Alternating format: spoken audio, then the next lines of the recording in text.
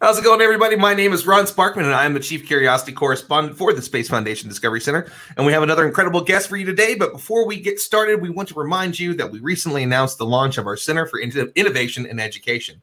The Center for Innovation and Education, I cannot speak today, creates and delivers inclusive, innovative, and sustainable workforce development and economic opportunity programs that enable all people to actively participate in the space economy.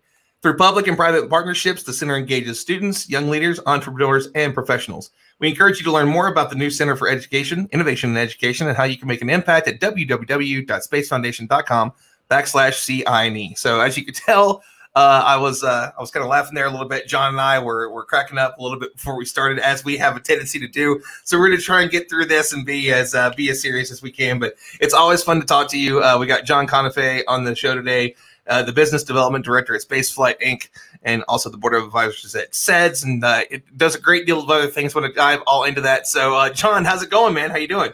It's going well. Do you want to say the name of that center 5 times fast, real quick? Yeah, Center for Innovation and Education, Center for Innovation and Education, Center for Innovation and Education, Center for Innovation and Education, Center for Innovation and Education. There we go. Oh, see, wow. Now I got it out right. But I mean, when I try to read it, I can't get it correct. That's one thing. I haven't messed that up in a long time. So I mean, that's no. I was just impressed that you could do it 5 times fast. Wow. Well, if people always wonder how, like, they're like, "What, Ron? You speak really fast." That's how fast I can actually speak. This is me slowed down, and people always have a tendency to be like, "Wow, you can talk faster." I can speak a lot faster. Are you from the East Coast? Because I get it all the time. Just because I'm from DC originally. Yeah, strangely. So it was a really strange thing growing up because I'm from West Virginia, and I used to have a very thick accent. I know that I still have, obviously a little bit of one, but I used to have much more of an accent than I currently do. And DJing allowed me to get away from that. So, I have to sound like I'm from nowhere, USA. Yeah, I have non-regional diction. Yeah, so that was kind of the goal, but it was weird, because, hey man, what are y'all doing? But I would speak really fast with a really heavy accent. But anyway, don't want to get too far off track. So we've got John today, and John, we want to talk. Let's start out with the question I always love to ask everybody, which is, how did you find that love for space and science that you currently have? Yeah. So when I was a lot younger, I actually wanted to be a mad scientist when I grew up. I think more than anything, astronaut or astronomer or anything like that didn't really interest me particularly, but building crazy things like jetpacks and all of that was what got me really into the technology side of things. And I remember having a telescope and being pretty interested in getting a little bit into astronomy as kind of an offshoot of my interest in Egyptology when I was a lot younger, but it didn't really hit for me until I found Students for the Exploration and Development of Space at Arizona State University. I was looking for a club to get involved with because I went in for a Boeing internship and they were like, no leadership experience, come back when you have some. So I was like, okay, I'll go find some of that, I guess, and ended up kind of just looking around the 750 or 800 different clubs that Arizona State University had, and there was this booth for Students for the Exploration and Development of Space, ASU, with rockets and rovers and high altitude balloon footage. And this dude, Ben Stinnett, who was the president there, had this really, really slick pitch. And I was like, oh, okay, these guys, this group has their stuff together. So I'm going to check it out. I went to the first meeting and they played, I think it's called When We Stop Dreaming or We Stop Dreaming, in this really dramatic fashion, turned all the lights off and just started playing this. And I still have full goosebumps. So, I was pretty much hooked from that instant. I was an economics major at ASU, so they had a treasurer opening the first day, and that just kind of fell right into line with what I wanted to do. So I joined up and went pretty fast, pretty quickly when it came to the club, and then joining the national board and all that. So that's what really got it for me. So, well, I mean, that's an interesting thing too. And, we like to say, that space is for everybody. You were an economics major. It's not something that's most people be like, Oh, how did you get into space? What was your major in college? I was an economics major. You were what? I didn't know that until 30 seconds ago. So, you know, that's an interesting thing to say. Hey, listen, you know, there's a need for everybody in the space industry. So how did that kind of lead into you doing, you know, space full time? Yeah, absolutely. So, so I had kind of a weird past. Right out of high school, I was really involved with the music scene in DC and North Carolina, Virginia, and everything. So I started a record label at 18, which is obviously the logical choice, and released a few albums before falling flat on my face. But I still loved doing the business side of things. I didn't have the practice to be a musician and things like that, but really loved the supporting the bands, kind of the strategy behind CD release, all the logistics and things like that. So after failing at the record label, I joined the Air Force to get some discipline, and I really loved working on communication navigation mission systems on AWACS, and working on the hardcore technical aspect of that. So when I came out of the Air Force, I knew that I wanted to be in some type of entrepreneurship. Having experience with a large scale organization like that, it was not the most enamored with, and wanted to get back to small teams and building stuff that I'm really passionate about, which ended up still being technology. So economics was, I think I read an article in the New Yorker or the Economist or something along those lines about the top 50 or top 100 CEOs all have economics degrees. So it was like, okay, cool. There's something that can be widely applicable to whatever I decide to get into. And then it really just fell into place with the treasurer role at SEDS ASU opening up.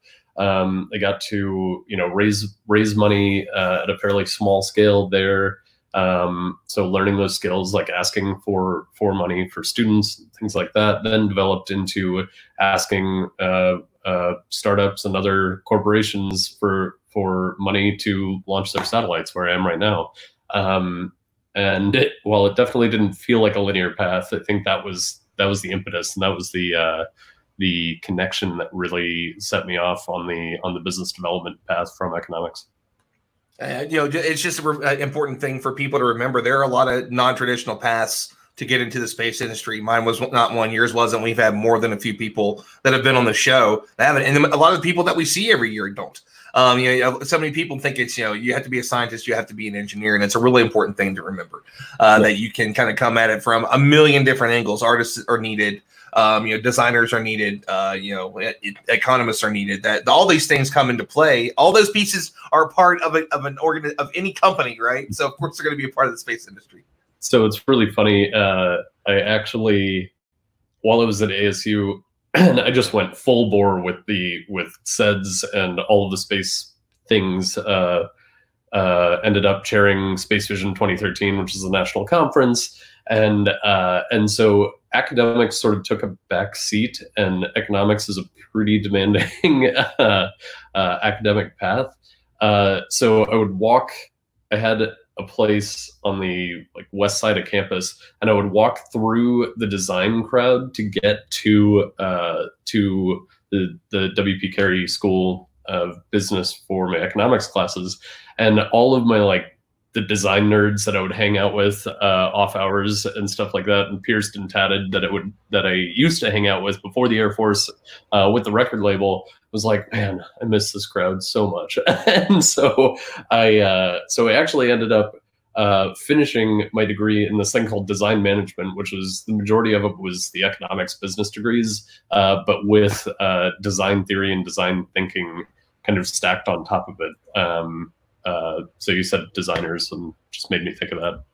Yeah, I mean, it's a very important thing. Okay, so there's an interesting question that we got that just popped up here. And I always love the Q&As that come in, because you just never know where somebody's going to come. So this is Sunny from Star, based in India. He has a great company out there. And so he says, being a business developer, how do you maintain the cash flow and decide the investment for R&D? That's a pretty deep question, but I mean, you're the only person I know that would probably be able to answer that one.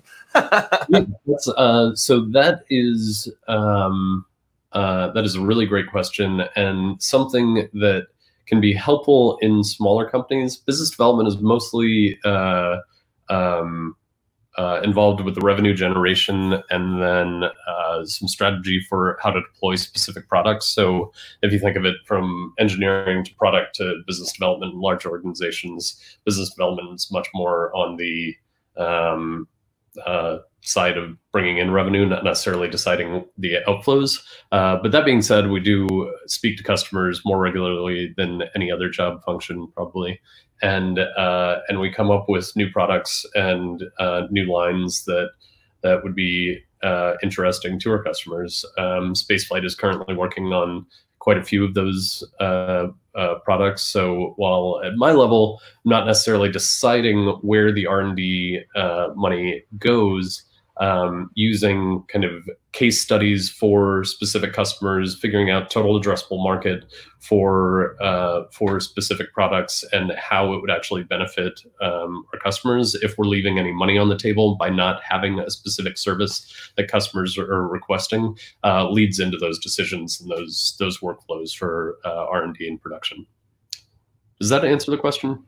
I think it does, but you know me, business speak is not really the language I speak in, but I am sure that Sonny, as the CEO, completely understood everything you said.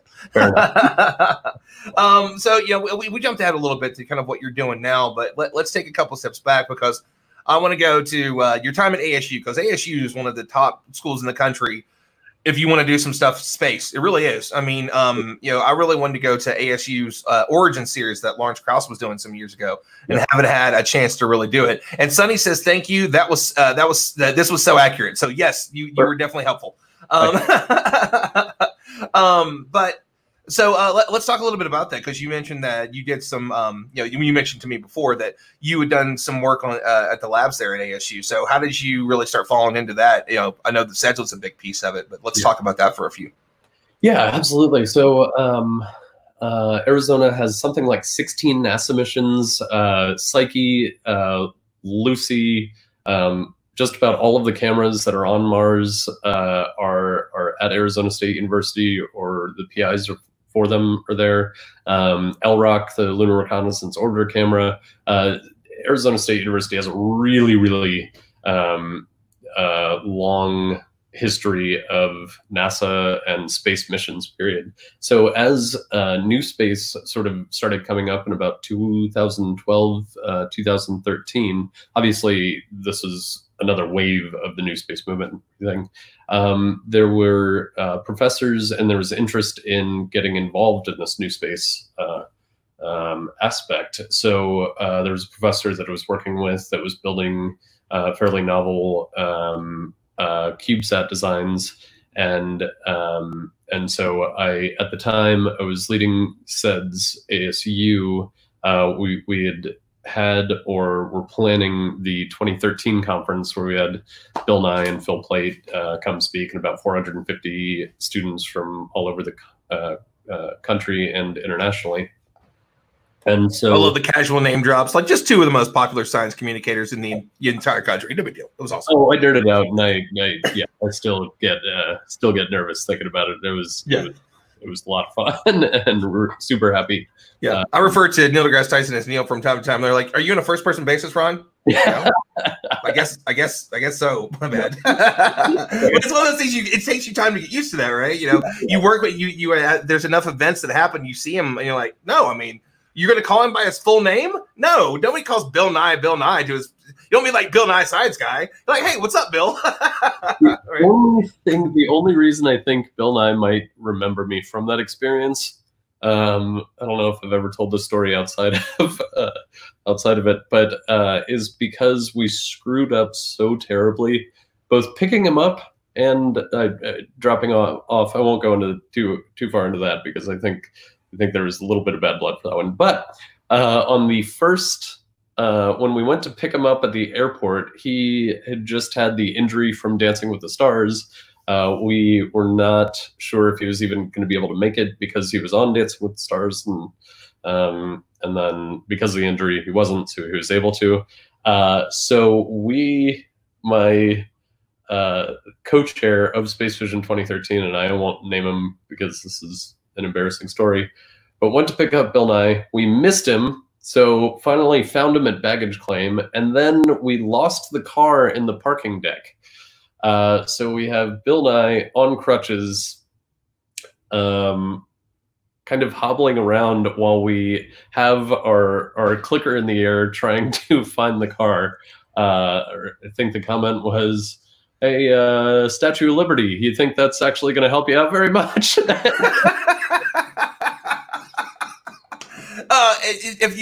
Everybody knows Bill from TV. That's the version that they remember. But he's he's the CEO of the Planetary Society now. He does a lot of stuff, and people aren't really aware of how sharp his humor can be. Oh, he really can be. Yeah. Hilarious. And he was roasting us in perfectly good humor. It was hilarious and well deserved on our part. We botched that one pretty bad. So. Well, I mean, but that's something too. You guarantee that Bill had a bad show at some point, right? At some point everything went wrong on the Science Guy on PBS, and I'm sure there was some beakers broken and stuff like that, right? So that's it. So I'm sure there's some really great bloopers from back at that time. But anyway, so this was a show. You had Phil Plait, you had Bill Nye, you had a lot of really cool things going on, and you had a bunch of people come out. So we can go back and finish that story now. But that was just too funny. Just Bill Nye and Phil Plait. No, that was it. We eventually got him back to the venue, and everything worked out from there. He made a really, really incredible talk, and the students had a blast. So that was about it. Well, and I mean that's not the only thing. And you've done so many, and I know that you were on the board of advisors now for SGAC, but you had a story. I mean, sorry, with SEDS, and you had a story time with them. I know we'll get to SGAC in a minute. Yeah. But you had a story time with them too. So let's talk a little bit about that. First, what it is. You mentioned a little bit earlier. But just for people that don't know, they haven't been around the organization before, what it is, because it's really important to students, and we've talked about it a time or two. But in case this is the first time that they're watching. I want to hear a little bit about it. Can you tell us a little bit about what it is, what your work was, the conference that you do every year, all that fun stuff? Anybody that knows me is probably sick of hearing me speak about SEDS because it's an organization so near and dear to my heart and that I love so much. Students for the Exploration and Development of Space is the reason I am in the space industry, period. No other... It absolutely is. So it was started in 1980 by Peter Diamandis and a few other people as the enthusiasm from the Apollo missions was waning. Peter and his friends were just like, how can we get students and the younger generation involved and excited about space again? And so we put out a call for chapters for students for the Exploration and Development of Space to start speaking about and getting enthusiastic with about and working on projects in space for undergrads and grad students. And I think he got 101 chapters from this one article in a magazine that I can't remember the name of. I think it was called Omni.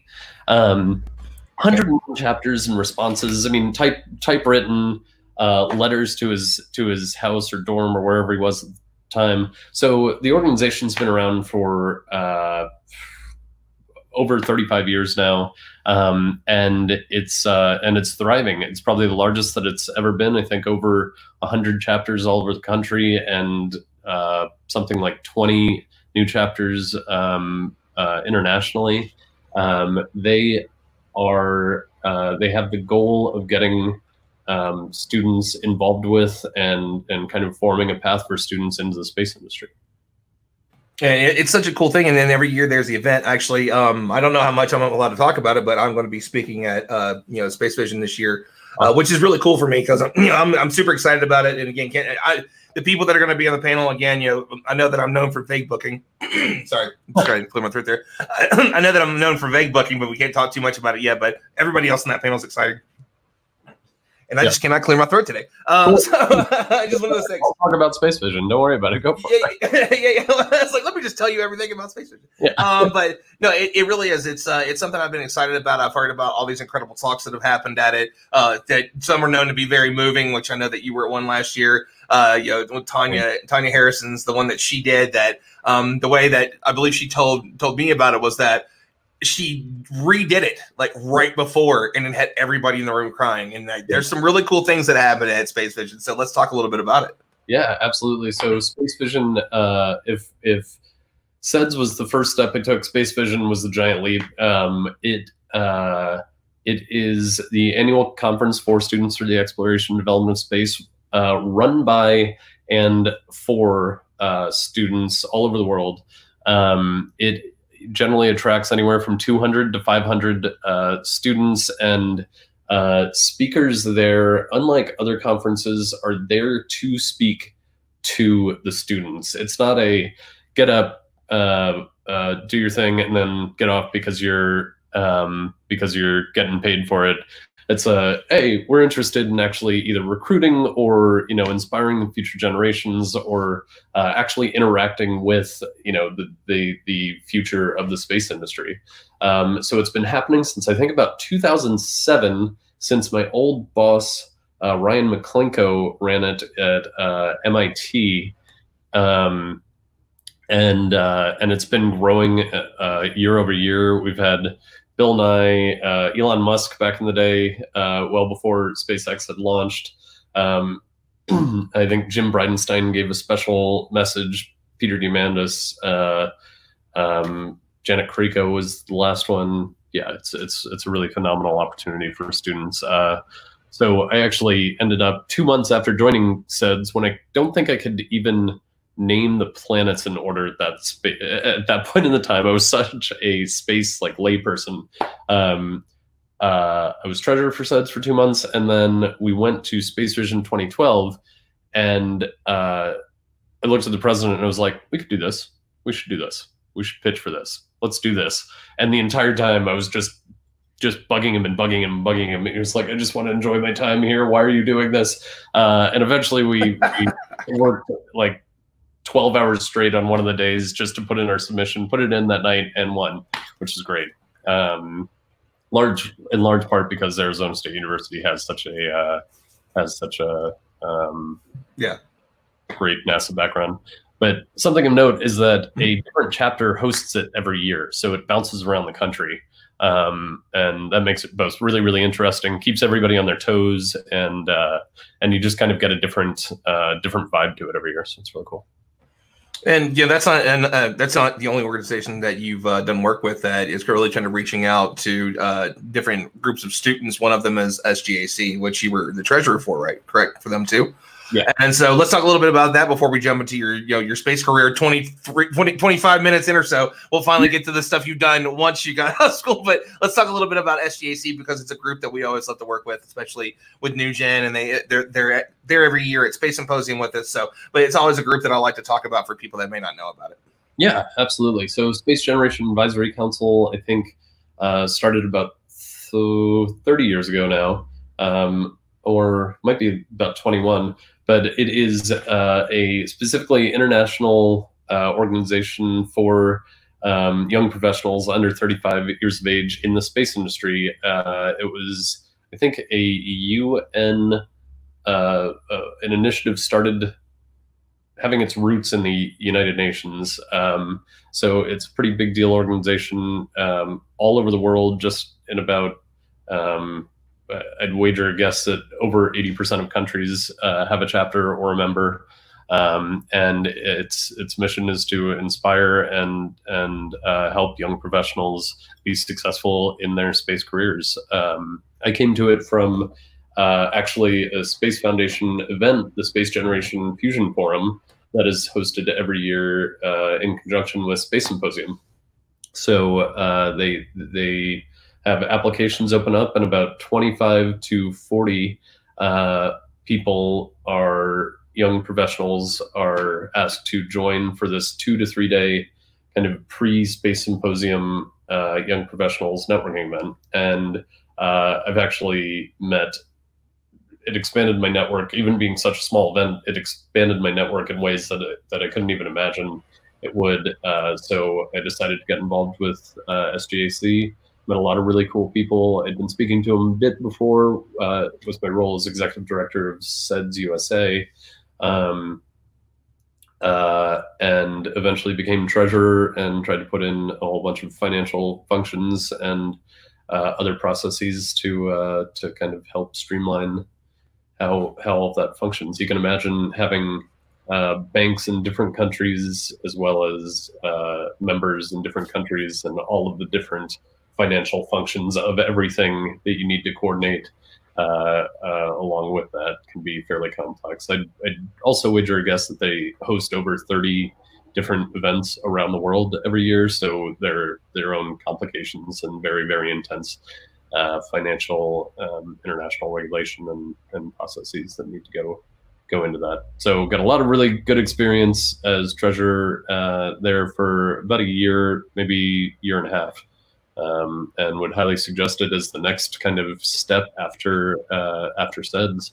If you're a young professional under 35, go get involved. Get involved with the project groups, get involved with the board, get involved with running a local event or the virtual events now. It's a great way to kind of get your profile up, be able to speak to really awesome other young professionals and learn. I have a very important question. Can you do a dramatic glasses pull off and say processes one more time? Processes. Perfect. I just wanted to make sure that happened, because it was like you put such much. It's like with all the different things of processes. I'm like, oh, very important. Let's talk a little bit about. But before we get into your career in the space industry, you got to do something cool, and you're going to be the first person that we've talked to that's done a micro G flight, but has done it on a huge plane, really, outside of Loretta, who we had on, who was a flight director. So it'll be a little different for that, between that and then the actual zero G experience. So like I've done one, but I do it for Project Possum, and with Possum it's a little different because you can really go and have fun on the zero G flight a little bit more than ours is a mission. You have a role to fulfill, and while you get to have like that one parabola where you get to be like, oh, I'm gonna let something float in the air, the rest of the time you got to be very serious because you're trying to make sure that this amazing Final Frontier design spacesuit works, right? Yeah. But you guys got to have a little bit more fun with it, especially if people saw the picture, that picture that we used for the cover photo for this interview, is John is like, he's having the best time ever. Yeah, he is having the best time ever. So let's talk a little bit about zero G and how you ended up on that flight, because yours is even a little different story than the people that just regularly would pay for the ticket. Yeah, absolutely. Actually, Karina, our good friend Karina, she's messaging me right now. Oh, nice. Yeah. Brought up something that I can't unsee from that picture now, but she's like, you look like you're about to like pulling some epic wrestling move from orbit, and you're incredibly happy to just elbow drop on the It's just like, wow, I can't unsee that, and thanks, Karina, I appreciate it. So with that microgravity flight, directly after Space Vision, I had this really great friend, Jack Lightholder, who we did all of our space at Arizona State University things together, and he led a lot of the projects. He was leading a proposal for the undergraduate microgravity research program that NASA was running back in the day. And I was like, okay, Space Vision's done. I'll be involved, but I'm too white and I don't want to actually do much because I need to focus back on school, all this. And he was like, yeah, sure, cool.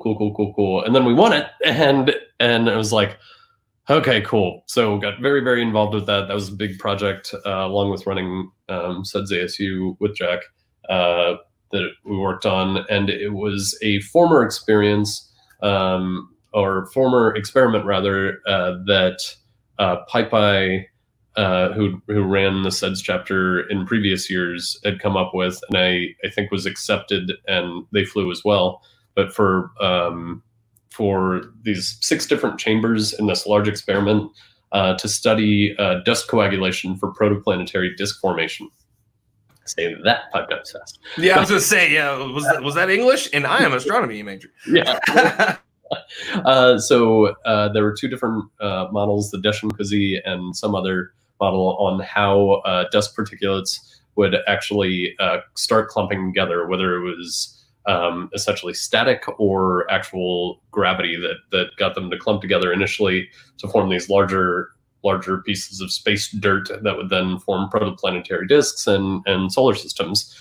So we were analyzing how these clump together in microgravity. So got very, very heavily involved with that. There was a team of 6. I told Jack not to put my name on as a flyer at all because I was going to take such a backseat. Spoiler alert, I did not. and ended up going with them to NASA Johnson.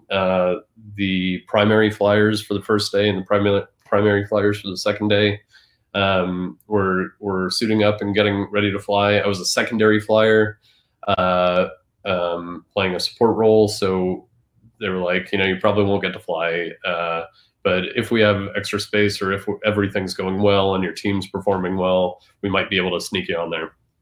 So the flight director at that point came over, and I distinctly remember him very, very, very much not liking me specifically. I think I was older at the time, so I was a little less like if we had to leave and go get something for the experiment, I probably didn't ask the permission that I was supposed to, and because he was dealing with so many students that were, maybe not paying attention to safety as much as possible. Spacesuit flex, nice, Patrick. Maybe that I gave him anxiety or something like that, but we just did not get along. But he came over, and the day of the flight was like, hey guys, to all the secondary flyers, and was like, hey guys, I'm really sorry to inform you that you're going to not be able to drive any vehicles after you fly today because you're getting a scopolamine shot. And heart dropped and then started racing and everything because he got us pretty good. So found out a day before, a few hours before, that I was actually going to get to fly. Got this scopolamine shot that they give you for nausea and everything, and had an absolute blast. We still had to run the experiment while doing the parabolas, but we had, I think, 30 parabolas, which was incredible, about 30 seconds each. We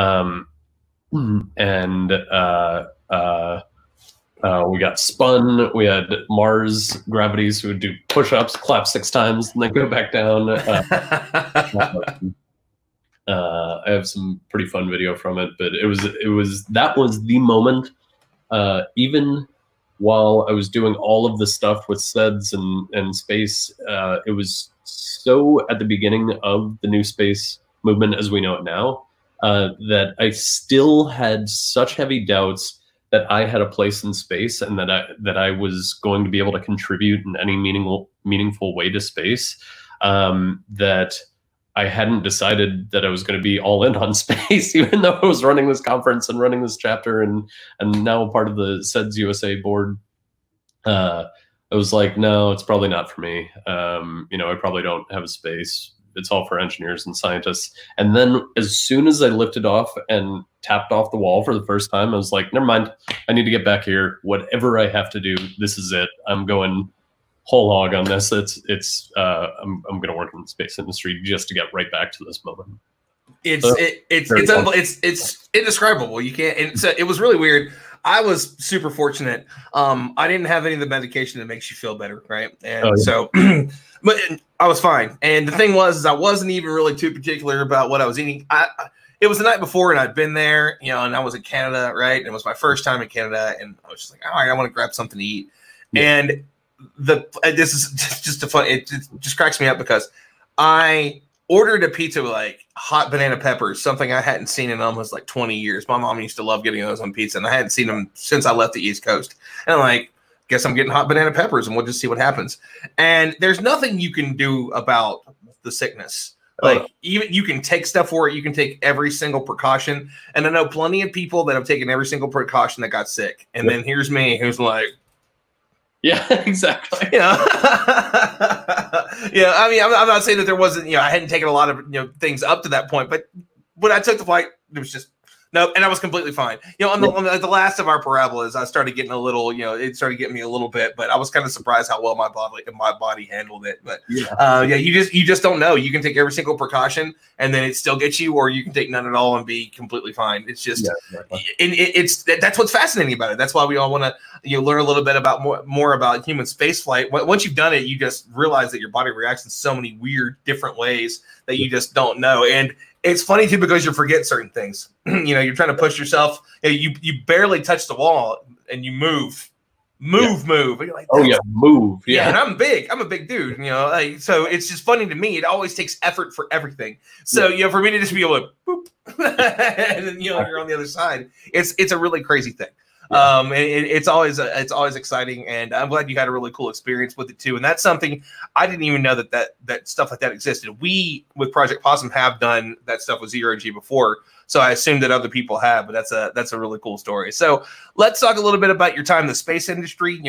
Right at the end here, you've been in it for a little while now. You've done some cool stuff. So let's talk a little bit about that first job you had in the space industry. Now you've made the decision. You want to get in it, and so you start working for Bryce Space and Technology. And what was it like, and how was that different from the college work that you were doing? Because you had a lot of leadership experience coming into it. Yeah. So I guess first technical job was an internship with Spire back in the day. So that was the first 3-month job where I was just like, oh my gosh, I can actually sort of do this. And met a lot of really cool people, still very involved with the Spire family over there. But first job was at NASA headquarters as a contractor for Bryce Space and Technology in the Office of the Chief Financial Officer, Strategic Investments Division. So again, applying that economics degree, I at Space Vision, and it all connects and goes back to at Space Vision 2013. I specifically put a panel together called The Economics of Space, where one of my absolute favorite talks of all time was by Carissa Christensen, who then became my boss at Bryce Space and Technology, Carissa Bryce Christensen, to connect those dots. And it was a talk about honing. She did the Bryce pitch and everything, and then she was like, okay, cameras off, cell phones off, nobody talk about anything or talk about anything that happens in this room, outside of this room, or what I'm about to talk about outside. And she was like, okay, this is the actual talk. And it was how to hone your BS detector. Because it was 2 students. She was there to actually share her knowledge with students as opposed to just this kind of canned response. And I was sitting there, and everybody that was in the room was just amazed at this talk, because it was a phenomenal kind of intro on how to not trip up really hardcore in the space industry. And I was like, I want to work for her. She's like one of she leads the top analytics firm for space technology and that I know of, and that's who I want to work for. So a friend called me up and was like, hey, do you know anybody that has leadership experience, possibly an economics background, and is really, really passionate about space? I'm leaving my job at NASA headquarters, and trying to find somebody to replace me before I do. And I was like, yeah, let me get back to you. So I hung up the phone, and I was actually getting on a flight home from Thanksgiving, I think. And the flight took off, and I was like, wait, was she talking about me? And so it was this really silly dawning moment. And one of my closest friends at the time worked right next to her. His name's Raph Marino, and we maintain an incredible friendship to this day. But so I got in there and still hadn't finished my degree. So I had to kind of negotiate that and say, hey, I'll finish this last semester. I think I had to take 18 credits to finish. But I really want this job. I want to work for Carissa, and at NASA headquarters, utilizing my economics background, doing budgetary analysis for the entire industry, much less NASA itself. So we came up with these really, really amazing analyses on extended operations and of planetary missions and things like that. so I got to really, really nerd out and really learn a lot really quickly. And then that contract ended with the Office of the Chief Financial Officer at NASA headquarters. And so I was brought back to do business development for Bryce Space and Technology with another person I was working with, Tara Halt, who's one of my favorite people in the space industry. Yeah, Tara's awesome. Yeah, and so we worked literally back to back in this office. We were sitting back to back, working on BD and reports for Bryce Space and Technology, and I couldn't have been happier. I was learning from a massive inspiration, Carissa on the commercial and government business development side on a daily basis. I look back at it and realized that I actually, unfortunately, did for a while take for granted how much time she and the director of government business development at that time, Larry Helm, took to sit down and actually teach Tara and I on a daily basis. I mean, there were times when we were writing proposals that they could have gone back to their offices, cranked this stuff out, had us edit or find whatever, but they would sit with us day in and day out and invest all of this time to teach us how to write these proposals, how to shred a document, how to actually hit all of the requirements necessary. And it was just this really incredible experience that I am so fortunate to have had. And then a buddy called me up and was like, "Hey, we just raised a bunch of money. Do you have any interest in potentially working for a startup, a space startup?" And my buddy was John Gedmark at Astronis. They had just raised their Series A, and so I went out and interviewed with them, and I love the idea of being around hardware and working with hardware. So went out to San Francisco to work with them for about 2 years after that. And that's an incredible start to to working in the industry, and you've taken that business development experience and now you bring it to Spaceflight Inc. So let's talk a little bit about that, and what you get to do there. Yeah, this has to be one of the most fun, or the most fun I've had in a job, from being able to speak to literally everybody in the space industry, from all of our incredible customers doing really, really incredible things, building the satellites that we then launch, to the actual team at Spaceflight being as phenomenal as it is. I've honestly, it's one of the most supportive educational experiences I've ever actually had. And, our people really know our customers, and the focus is so much on actually serving our customers that it's really inspirational day in and day out to be part of. So for those of you that don't know what Spaceflight is, we are one of the world's largest space aggregators for small satellites, small satellite capacity on large and small launch vehicles. So we very much developed a concept called rideshare, where in any unused capacity on large vehicles like the Falcon 9 or smaller vehicles like the Electron, we can purchase the excess capacity to bring down the cost of the primary capacity for the large satellites and bring down significantly the cost of capacity for small satellites. So it's kind of the difference between buying a car or hailing an Uber. You pay for the trip that you need, but not the entire infrastructure to get there. And so one of the things that I love most about it is that you recently had your boss on the happy hour show that you do, which was absolutely hysterical. It was so brilliantly done. And I will go ahead and say that there is some not safe for work language on that show, because this is a daytime show. But if you were an adult, please go check that out. But what I love about what you do with the Emerald City Space Nerd Happy Hour show is that it can be really fun, and there can be quizzes, and you have great people on. Like you were talking a little bit about her earlier, Tanya Harrison, who I know you both are really close. And there's a lot of really cool things, but you also don't shy away from important topics. You just recently did one discussing diversity and all the conversations that are going on in the space industry, which is really, really important. So how do you decide how you're going to do that? And I know that we're going to do one here soon, and we just keep missing each other. But I'm really looking forward to coming on and doing one with you. But what makes you decide where you're going to go with the topics? Because it's always fun and laid back, but it always ends up in a more serious place than it begins. Yeah, that's true.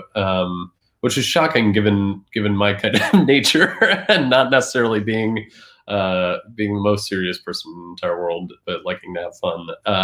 So Emerald City Space Nerds got started as kind of an offshoot of what I believe originally Emma, now Leinhardt, in Washington, D.C. started, which was the Washington, D.C. Space Nerd Happy Hour. And then Jillian Pierce did a really, really phenomenal job of cultivating that community. And then... Nice. We love Jillian. We're fans of Jillian. I mean, she used to work for Space Foundation, so how can we not be? Right? Oh, yeah, exactly. And then Mitchell Scheer took it to San Francisco and started Space in the Bay, which is this huge community of all the space nerds over there. So they're essentially just happy hours for people to relax, hang out, network, but it's not a very strict networking kind of thing. Usually hosted by either companies or just at bars, local scenes. So when I moved from San Francisco and working with Astronis up to work for Spaceflight in this incredible city that I've fallen in love with in Seattle, I wanted to kind of carry that on. And it's a great way to meet people as well as get involved with the scene here. So started Emerald City Space Nerd Happy Hour with support of a lot of great friends up here.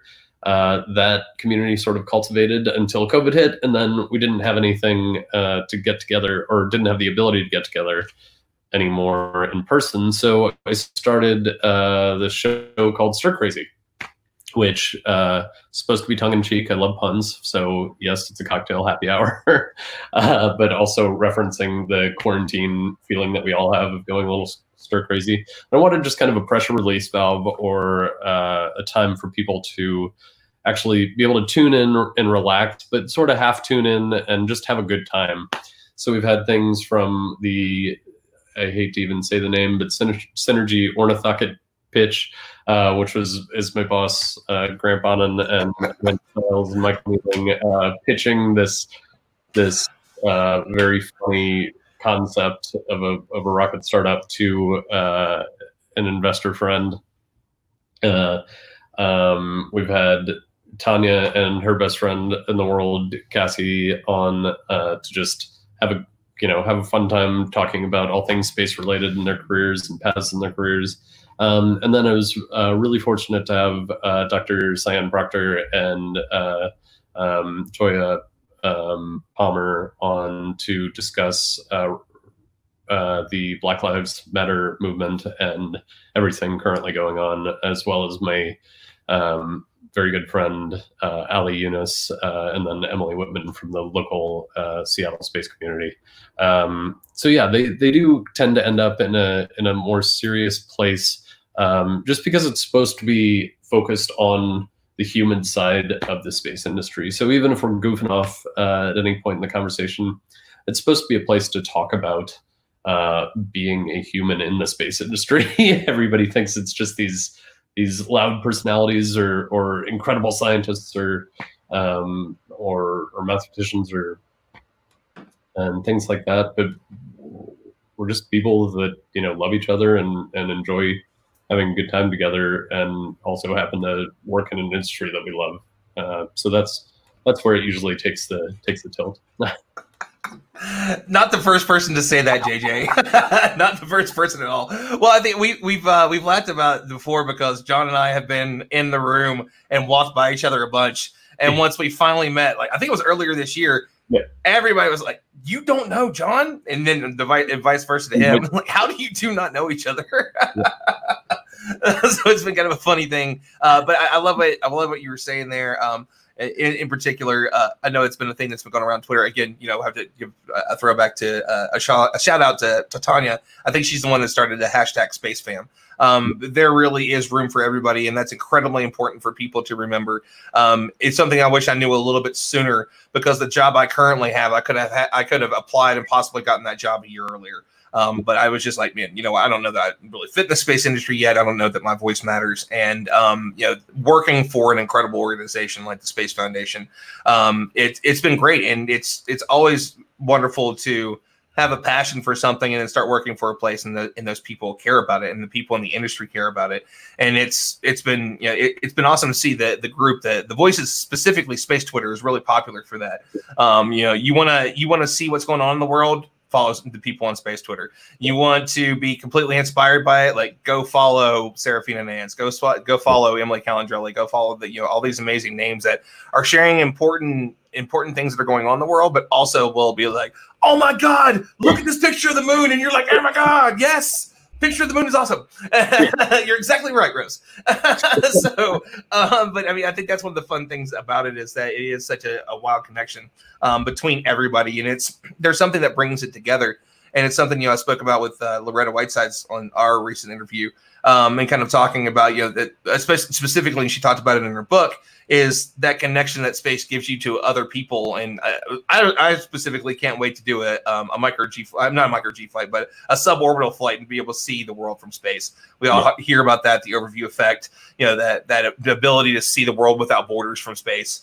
And you realize, we're all from this one spot, and it's an amazing thing. So, the space community is definitely one that is worth, reaching out to and connecting with if you haven't been already. And so we're running a little later than we normally do, just because the conversation always flows so simply and easily with us. But before we wrap up, can you give us a little bit of advice for people that maybe want to follow in your footsteps, hear what you're talking about, and saying, hey, listen, this is something I know I can get into. It doesn't matter what the field is.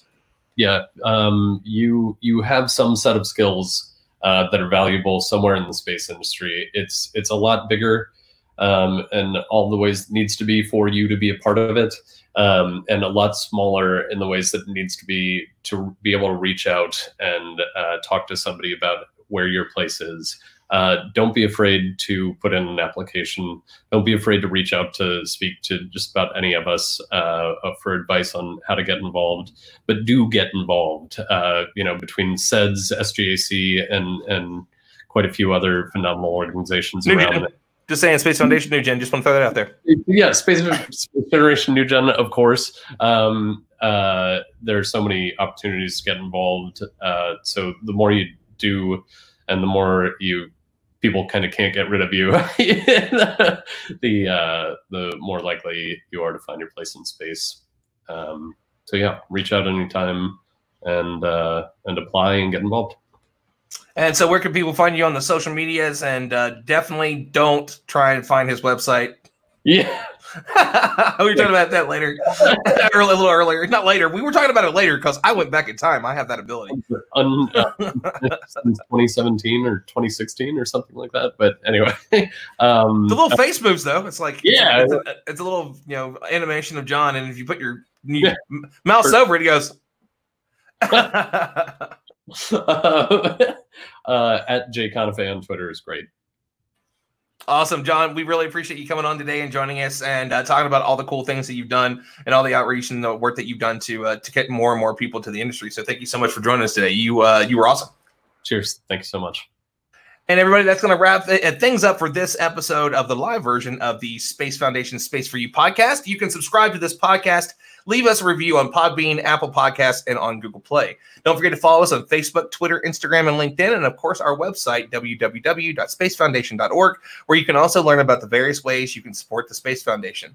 Don't forget to visit www.discoverspace.org for more digital content for teachers, parents, and students. And the Discovery Center is open once again. If you are a Passport member or if you are a healthcare hero, you're a first responder, you can come in and see us today and tomorrow. So make sure that you go online and get your advanced tickets. And don't forget, face coverings are required. And if you would like to support the Space Foundation, a 501c3 nonprofit, please visit us at www.spacefoundation.org/donate. And on all these outlets and more, it's our goal to inspire, educate, connect, and advocate for the space community, because at the Space Foundation, we will always have space for you. And thank you for watching.